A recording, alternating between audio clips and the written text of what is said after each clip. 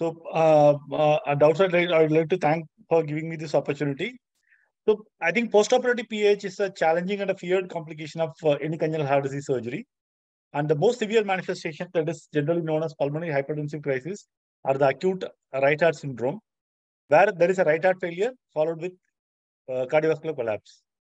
This can be of three types. One, it can be a persistent PH, or it can be a progressive PH, or there can be a de novo PH that is happening in the postoperative period. Like, for example, in tetralogy, if you do a VSD, there's a new onset PH that can happen. It's a daunting therapeutic challenge. There is no doubt about that. It occurs sporadically in individual institutions. So most of the times there is varied approach to the treatment, and most of the times it is not an evidence-based treatment that we are following. It is associated with a very high mortality. So how common is such a postoperative PH? Some of the studies in the 2000 published in 2002, a large series from a large center suggested it's around 2% of all CST surgeries. Possibly it may be encountered more in India because of delayed surgeries and all those stuff, but we don't have any data from India. So what is the pathophysiology of the worst complication, that is the PH crisis? So there is classically evidence of RV hypocontractility, elevation of RA pressure, RV systolic dysfunction, and shock. The compensating mechanisms fail, and the RV systolic dysfunctions, the function worsens, and then there is a decompensation. The LV preload actually decreases, and then that actually abolishes cardiac output and coronary perfusion. So worsening hypoxemia and acidosis further exaggerate this vicious cycle. So ultimate cause of death is right heart failure, and the right heart failure, ability of the right heart to handle the added strain and the augmented pulmonary artery pressure is a critical thing. We really don't know why some RVs fail while others are able to cope very well with the high PA pressures and the patients come up without a PH crisis. We really don't know. But for the people who know, understand physiology, an acute PH, RV cannot tolerate or generate more than 40 mm of Hg in terms of pulmonary embolism and all. So in terms of pathophysiology of PH crisis, it's a more complex than just PH. So the RV contractility, RV ischemia, elevation in RV EDP, that progressively increases the LV EDP, that decreases the stroke volume, and then that reduces the blood pressure and coronary blood flow, ultimately leading to low cardiac output. With a lot of other contributing factors like starting from age, dysfunctional endothelial cells, sepsis, CPB, and so on and so forth. There is not many things which I'll be coming to in detail. So the ones that are very important that we should all remember is the presence of preoperative pulmonary hypertension. It's one of the most important predisposing factors. And the fluid status, left ventricular systolic or diastolic heart failure, and acute lung injury and acute respiratory distress syndrome, pulmonary embolism, acidosis, and hypoxia are the most important ones that all clinicians should keep in mind. So coming into which lesions produce this pulmonary arterial hypertension crisis. So this is a very old study, but still it is relevant. So surprisingly, some of the studies, like some of the lesions like EAPVC and truncus arteriosus are supposed to be associated with a lot of PH crisis. But with the advent of modern anesthesia and modern techniques, I think the numbers have come down. With the VSDs and AVSDs, especially in pre-existing PH, are the ones that are mostly associated with reversible PH now. So what are the exact triggers for this kind of a PH crisis that develops? So the exact triggers are not completely understood. Preoperative PH is a very, very important characteristic. And there also, like closing a VSD is likely to be associated with, more likely to be associated with postoperative PH than closing an ASD, especially the crisis part. And AVSDs are much more commoner. And then people who have Down syndrome are more common to have PH crisis. So the key to the whole things are endothelial cell dysfunction, both preoperatively and postoperatively, and inflammatory response and ischemia, reperfusion injury to CPB, and even some simple pain or awakening reaction in mechanically ventilated children, even tracheal sections and the tracheal secretions can actually trigger PH crisis. So how do you evaluate and how do you manage a PH crisis or a severe PH in a postoperative situation? So the three things that we want to look at is what is the effect on the whole hemodynamics? So is there a systemic hypotension? Is there hypoxemia? Is there evidence of low cardiac output and tissue hypoxia? That is number one. Number two, is there any precipitating factors or aggravating factors removing which the things can be corrected? Like, for example, before you jump on the gun for specific therapies, you rule out infection, acidosis, arrhythmia, and pericardial effusion. And then rule out other causes that could explain the symptoms of thing rather than just the heart surgery, like, for example, pulmonary embolism or pneumothorax. These are the major crux of evaluation that we should follow. And the gold standard is always echocardiography, even though X-ray and ECG may help in ruling out some of the causes. But the gold standard is echocardiography, and oftentimes we rely upon the tricuspid regurgitation, the pulmonary regurgitation velocities. Always, as a clinician, we should remember that these can be falsely low in the presence of RV dysfunction and circulatory collapse. So that's a big challenge. So TAPSE is, out of all the other parameters of RV function, TAPSE may be quite useful, but it's not very well studied in this situation. So one important thing because which has a lot of meaningful information, that gives a lot of meaningful information in terms of how do you manage the patient, is RV and LV function. So both systolic and diastolic function, and a critical look has to be made into the LA volumes and the RA volumes. IVC assessment is important as part of the fluid management and the amount of right heart failure that is setting in. So always, before we start treating the pulmonary arterial hypertension, always look for structural causes depending on the surgery the patient has undergone. So some of the structural causes one should not miss include in a patient who is suspected postoperative PAH. It should be residual lesion like an apical VSDs or additional VSDs or a residual VSD that has been missed, a PDA or an AP window that has been missed, or pulmonary vein narrowings that have unraveled post-surgically or that was missed preoperatively, mitral valve lesions, the ventricular dysfunction that has set in. Always look for LSIs here, as again I told you. The ventricular and AV valve hyperplasia, walk and arch issues. So always keep a checklist in your mind that always run through all of them, chamber by chamber, and then never miss out an RUOTO that was earlier missed, and then that is actually causing the high velocity of TR, peripheral PS, pulmonary embolism, lung causes. Even though these are all unusual causes, they are very rare. But still, if you are in a very high volume center, once in a year, you will find all of them causing what is so-called residual pH in a situation. For example, we in a postoperative tetralogy, we realized we are dealing with some residual VSD or some pH crisis, but then we realized it's actually an acute AR that was actually producing the whole issue, and the patient underwent an AVR along with it, and the patient recovered finally. And then even arrhythmias also well known to increase pulmonary artery hypertension. And then post-Fontan and post-Glenn present different issues, which I will not be going into the details. Other evaluations could be BNP and NT-proBNP, fluid status, and vital organ function with all your LFT, RFTs. CT angiography if you are suspecting pulmonary embolism or peripheral PS or pulmonary vein issues or lung or airway issues are suspected, then CT angiography could be useful. BQ scan if you are suspecting pulmonary embolism, and pulmonary artery catheter placing it could be a useful thing. And same way, right heart catheterization can give a lot of information, but actually they are not evidence-based. We don't have evidence that such invasive monitoring helps in this kind of PH crisis. So how do you manage?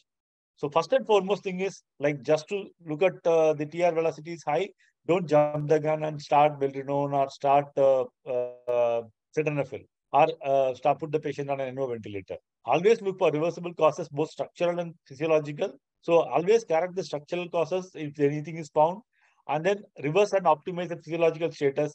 If nothing works, then you consider specific therapies. And in mild to moderate pH, most of the time when they have a stable hemodynamics and preserved RV function, so optimizing, ruling out structural issues and optimizing the physiological status may be good enough, and considering simple therapies may work, and then that could be good enough for managing. But the problem comes in pulmonary artery hypertension crisis, where I think it's a lot of things are going wrong. Unless we act fast, we may miss the bus. So the basic goals of therapy are lowering the RV afterload, augmenting the RV preload, and improving the RV contractility. So how do you do that? Most important things are the basic things, the boring things, the basic ones are more important in this situation than the fancy drugs. I think fluid status, it's a preload dependent situation. Both dehydration and overhydration are harmful. So you should try out boluses. And always remember, ventricular interdependence plays a very critical role in such critical patients who have compromised RV. And in such a situation, monitoring wedge pressures and monitoring right heart catheterization could be of use. Correct acidosis, hypoxemia, and anemia. In terms of anemia, we don't know the optimal hemoglobin in this situation, but we all know that possibly less than 9 and greater than 18 in a cyanotic congenital heart disease are undesirable. So in a patient who is not ventilated, oxygen is a potent pulmonary vasodilator. But in the absence of hypoxia, its role is not proven. And then in a patient with cyanotic congenital heart disease, target may be lower, as we all know that. Alkalinization has been proposed as a therapy for PH crisis, to give sodium bicarbonate to achieve a pH of 7.44. But it generally is useful in the presence of other inotropic and vasopressor drugs are being given. And then there are some reports suggest that prolonged alkalinization may actually be harmful in newborns and neonates. So sedation, generally anxiety and agitation increases the PVR and oxygen consumption, and it has to be done with caution. So anesthesia and ventilation plays a very, very critical role, and it has to be a tailored approach. One size doesn't fit everybody with PH crisis. So lower tidal volume and lung protective ventilation strategies are emerged as the treatment of choice. Normal ventilation with PCO2 targeting around 35 to 40 are needed with long respiratory times. And if necessary, during a crisis period, manual ventilation bag could be used. And increase in arterial to end tidal CO2 gradient indicates decrease in pulmonary blood flow. That could be a good marker to monitor. Maneuvers triggering PH crisis should be avoided, and nurses have to be told how to do a secretion in patients who are predisposed to PH crisis. So the important cornerstones of therapy are specific pulmonary vasodilator therapies and the various inotropes and vasopressors. They are the two more cornerstones. Like adequate BP is paramount because preserved RV function, coronary flow is extremely important in this situation. Try to keep SBP more than pulmonary artery pressure if possible. But always remember that there's a reshifting of IVS from left to right side as an important goal in this treatment. And we generally tend to use inotropes to maintain a cardiac output of cardiac index of 2 liters per minute per meter square. But however, we should avoid overzealous use of pressors because we always increase the RV afterload and myocardial oxygen consumption. No single vasopressor has demonstrated superiority. Norepinephrine is generally considered treatment of choice in shock situations. How it seems it doesn't alter the PVR or the renal perfusion. Dopamine and epinephrine are also effective, but they increase the heart rate and myocardial oxygen consumption more than norepinephrine. Vasopressin, there are few case reports that suggest that it actually dilates pulmonary arteries. It's a good systemic vasopressor. We all know that. Agents that are generally considered to be more useful are the milrinone and amrinone. They slow the metabolism of cyclic AMP, which we all know that, and then increases the cardiac contractility. They have lesser increase in heart rate and then augment stroke volume more, and they reduce pulmonary arterial hypertension. So there are theoretical advantages. Levosimendan, the calcium sensitizer that enhances contractility without increasing myocardial oxygen consumption. It is a potent pulmonary and systemic vasodilator. It has potent anti-ischemic effects, and there are several case reports and no systemic studies are available. In the nutshell, the guideline that people refer to, the Pediatric Pulmonary Vascular Disease Network, suggests that epinephrine, positive inotropy increases myocardial oxygen consumption, modest effects on PVR and SVR. Whereas vasopressin, telepressin doesn't have effect on PVR. Norepinephrine and dopamine have good effect on increases in SVR and PVR. Whereas milrinone definitely lowers PVR. The caution being systemic arterial hypertension. And levosimendan actually lowers PVR. Caution again is systemic arterial hypertension. So in nutshell, the drugs that are very useful will be vasopressin, telepressin, milrinone, and levosimendan. In dobutamine, if tachycardia can be there. Coming on to prostacyclin, anyway, they are not available in India, but then for completion's sake, that can be used. IV epoprostenol can be the preferred agent, but some people now suggest that in this situation, inhaled ileoprast through the ventilation can be a more pulmonary specific therapy. Even actually, epoprostenol has been used in inhalation form for this indication because otherwise IV may be associated with systemic blood pressure reduction. There are very few studies that suggest that inhaled ileoprast can be effective. The RV function may improve. But it's not available in India. So coming to the most commonly used drug and most commonly misused drug, that is sildenafil, both in oral as well as IV form for this indication. It has a rapid onset of action. It has potent vasodilatory effect and relatively pulmonary specificity is there. But one interesting thought is that pre-surgical prophylactic use of sildenafil is suggested to reduce the occurrence of PH crisis. IV sildenafil is useful, but it's not, the effectiveness is only demonstrated by few small studies. But systemic hypotension and impairment of oxygenation are the important ones. The studies are like limited. The studies suggest that possibly the time to extubation as well as time up to intensive care unit comes down with IV sildenafil in a small little patients of around 27 patients. Coming to ERAs, that is endothelin receptor antagonist, there is hardly any evidence for its used in an acute period situation in the oral forms, but still we use in some patients. Inhaled nitric oxide is for many considered as an agent of choice because of its potent pulmonary vasodilation capacities, virtual absence of systemic effect because it is immediately inactivated by hemoglobin. It's able to improve oxygenation and then has a good safety margin. There are numerous case reports and small series that are available. So some of the series suggested that 54% responded favorably with 20% drop in PVRI. But one of the most important problems that is seen with inhaled nitric oxide is 2/3 of them develop a withdrawal syndrome or rebound worsening when the NO is tapered off. So there are multiple studies that are available. So there are 210 studies. This is meta-analysis that says it's difficult to draw valid conclusions given the concern regarding methodological quality. None of the studies are able to show a significant difference in clinically important parameters.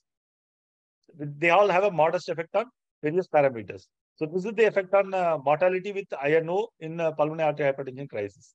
So some of them have tried combination therapies, with a more popular combination being a vasodilator agent with an inhaled NO with an inotrope like a dobutamine, or sildenafil can be combined with inhaled NO also. So these are the various specific therapies that have been advocated: IV epoprostenol, ileoprost inhaled, or intravenous, INO, sildenafil intravenous, and then oral. So these are the final recommendation for any ICU related PH. So oxygen if there is hypoxia, intravenous prostanoids, and then INO, concomitant sildenafil. So look at it like only concomitant sildenafil use for rebound INO is a class 1 indication. Rest of them are actually class 2B indication where we have to use something. So we always use things. Always remember additional therapies help like BAS and POC shunt, temporary mechanical circulatory support. VA ECMO is often preferred even during CPR. If it is instituted, it has a survival rate of around 38%. And then pumpless lung assist devices and lung and heart transplantation has to be found. One important thing is that if the patient makes through the pulmonary arterial hypertension, residual pulmonary arterial hypertension, it seems that on the long-term follow-up, some of the studies, the recent articles suggest that the long-term follow-up, the outcomes are relatively well preserved. So to conclude, it's a life-threatening emergency. It has to be treated aggressively since outcomes are poor. Actively look for structural causes, optimize the physiology. Don't treat by reflex, but as most of the treatment that we think that there is no evidence to support. The inotropes and pulmonary vasodilators are the mainstay. The other support devices to be considered early when other strategies fail. So thank you for your kind attention.